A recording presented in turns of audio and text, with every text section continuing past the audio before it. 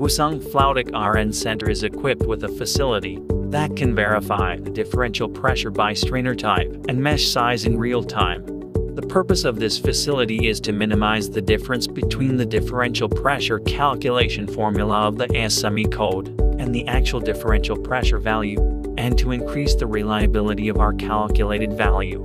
Also, the shape of the strainer, and because the differential pressure value for each mesh size is different, change the fluid through the pump. You can create real-time differential pressure fluctuation graphs for various products, as foreign substances in the fluid are filtered through the filter. By blocking the filter and mesh hole, the differential pressure value gradually increases. For cleaning, stop the line where the product is installed, clean the strainer filter, and reassemble.